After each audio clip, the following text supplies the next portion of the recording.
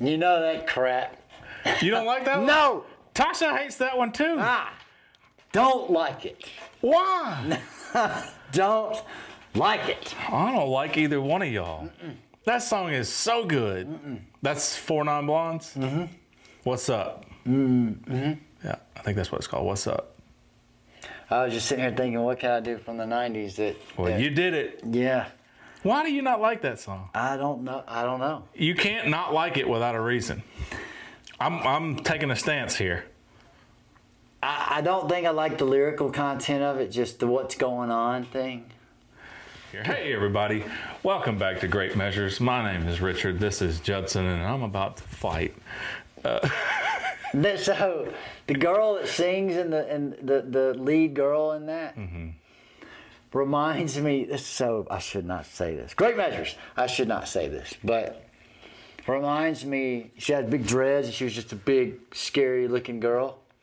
It reminds me of these scary people in the hippie scene sometimes that are just abrasive and this is their scene. What's going on? Just whatever, dude. No, I mean, it's pretty. The chords are pretty and the little melody's pretty, but no, I don't dig it. It's like I can smell her or something. Shut up. Man. Nobody cares. Nobody cares what you have to say.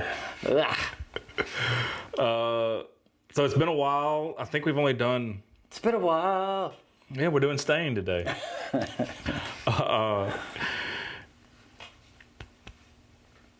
We've only done one Korn song, right? We did Freak on a Leash. You watched the video. And then we haven't done any Korn since.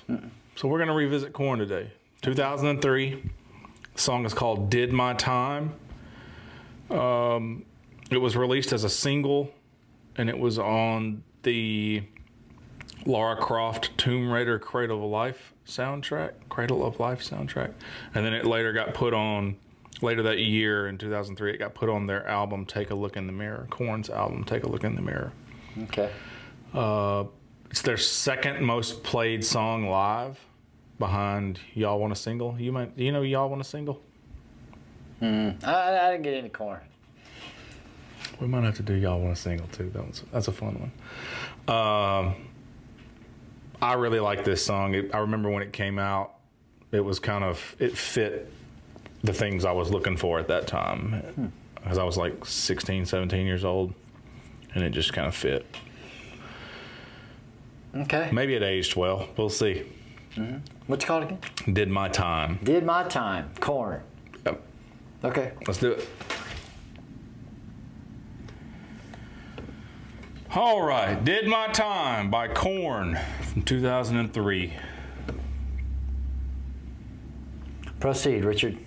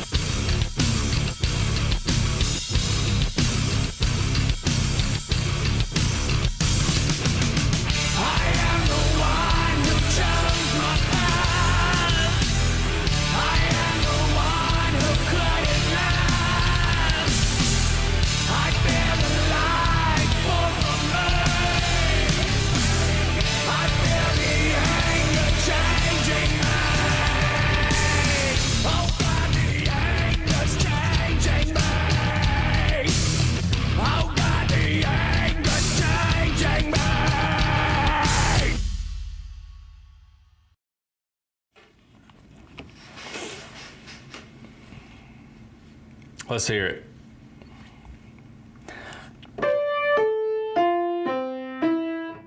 I was never a big Korn fan, Uh-huh. and I don't remember why, other than just like we talked before about just being a snob about music and thinking that what I liked was good, and you had this idea of if you liked certain bands, you for some reason there was this, it's like a team thing. Sure. And the teams that I was on musically didn't like Korn, Right. I guess. But I really don't. I've never heard this song. I don't know a lot about Korn. But man, what they're doing on the low end there is so good. It's so good. I mean, the bass player is the thing I'm listening to. Yeah. The drummer's bad too, Mm-hmm. but the bass player's just playing some cool stuff. And the tone of his bass is cool. Like, they're really able to do a lot musically. The bass is the bass guitar is very percussive. Yeah. But I mean, even when his tone, when you hear his tone, like, it's so right. Mm.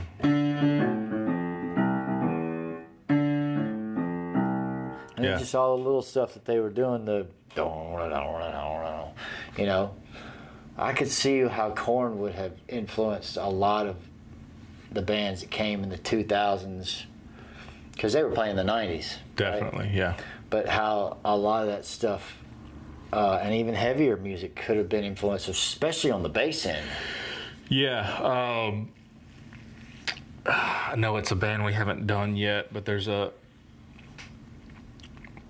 gonna try to make this simple, but there's a band from the mid 2000s that went on into the 2010s, up until, well, they're still going now, but they're called Suicide Silence, and their guitarist, or one of their guitarists, I think his name is Garza, Chris Garza, maybe. You know, he cites, like, they're one of the, I guess you'd call them the founding fathers of early deathcore in the mid 2000s.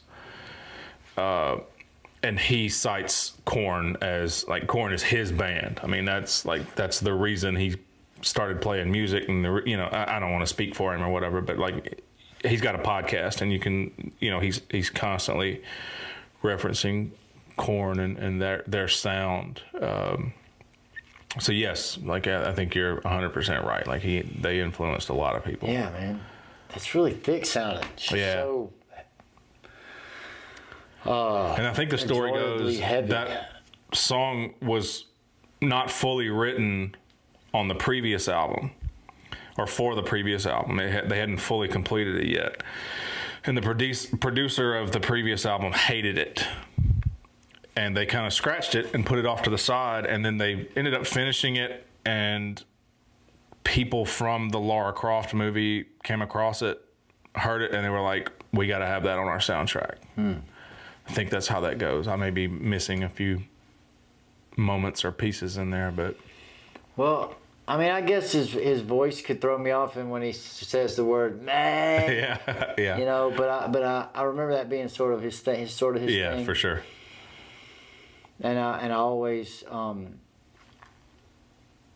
man, I could be contradictory in saying this, but the whole singing about using the me and you and I, Sure, too much, sure, gets to me. I can see. To yeah. me. To me. But you know, it's just a.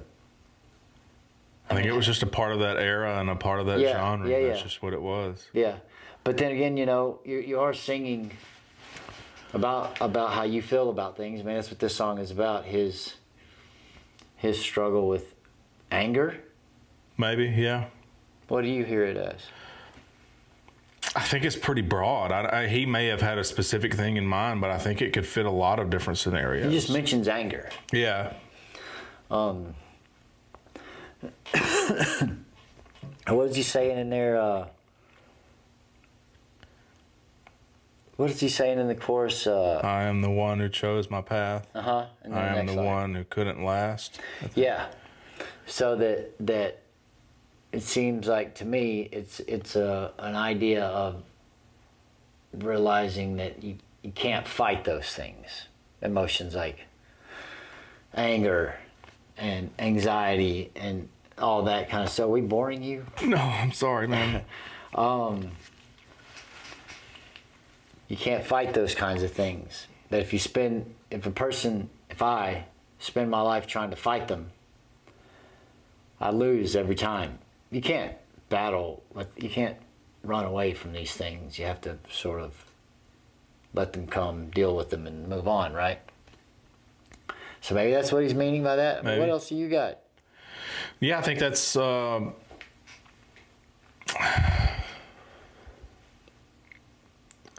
I think it's more of an individual. It fits what that person hears or how that person interprets the song. The listener interprets the song. That's a cop-out. It is a cop-out, but I don't know that it's about a specific thing. I mean, yes, I can see the anger. I think, it's that 2000s nu metal angst. I mean, that's just... Mm-hmm. Like, that sums it up to me. I mean, the anger is changing me, and everything bothers me. Yeah, I don't have some sort of philosophical breakdown of it or way of I can see it dissecting it. I can see it just illuminating a way of thinking, a way of understanding. So this song is about a particular lens that someone could and does look through on a life basis in some way or another. It's not particular about a situation, so to speak, other than the situation that humans allow themselves to, or punishment they put themselves through emotionally or in some kind of way, right? Maybe it's just illuminating the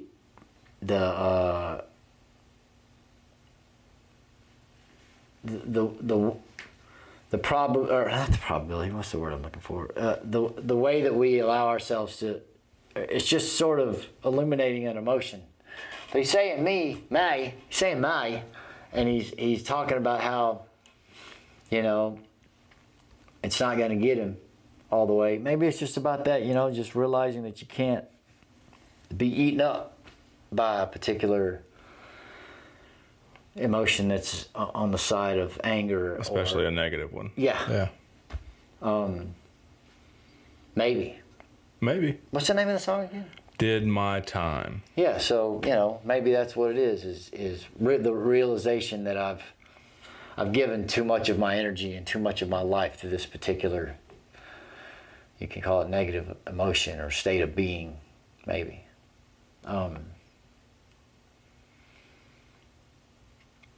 And I'm not going to let it have my anymore. I'm thinking about why this song resonated with me and the time in my life that was. And I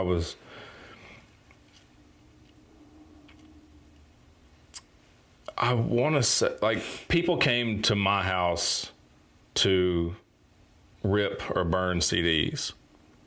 Like, that was just because I had, I don't know, one of the LimeWire or something. I don't know, something that I was pirating music. You were the dealer. You were doing the illegal stuff. Yeah, and I had, the big stacks, the rings of blank CDs. Yeah.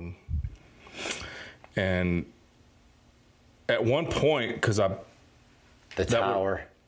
The Tower. That would have been 2003, so that would have been my junior year of high school. And that song came out in July, so going into my senior year of high school. And the last 2 years of high school playing football, I got assigned with burning the pregame music CD, yeah. And I remember putting that song on there. Why'd you put it on there? Just because you liked it? I liked it, and it's got some of that low end, some upbeat, the upbeat verse. It's got a kick to it, and it's got a bridge. It's kind of pretty. Yeah. I'm a sucker for a bridge. Yeah, I always try to think about if somebody, when I'm listening to a song for the first time, what would people be all screaming out lyrically to try to know what the feeling is whether or not it's being conveyed in that way, right? What people are hearing from it. And there's a positive message in this song, I think. Yeah. I wonder what the origin of their name is. It's a good question. I don't know. What's the origin of the name Korn? Somebody tell me. Let me know.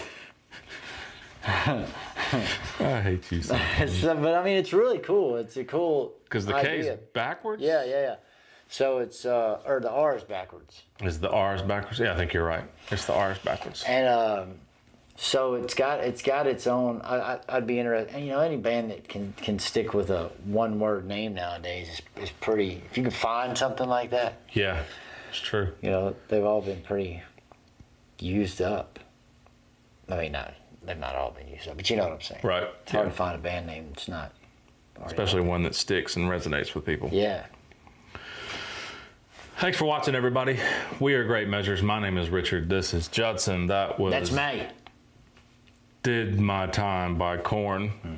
I hate you. Great Measures. Have a wonderful day, everybody.